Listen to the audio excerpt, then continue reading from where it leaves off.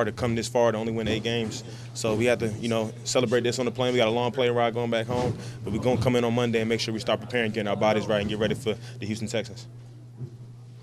You said all along, we just need to get on a run. Feel pretty good. Y'all have done that. Y'all won like 4 straight since you said that, I think. I mean, like you said, man, it's been fun watching those offensive guys roll. We just had to keep improving. I've been talking about this all the time. I mean, we didn't play our best first half, but we came out in the second half and really did our thing. And I think it was kind of, the defense facing some adversity and going out there and trying to finish that game out. So definitely proud of us in that aspect. But at the end of the day, it's all about the next game at this point. We're going to celebrate this one, but just trying to get to 9-5 now.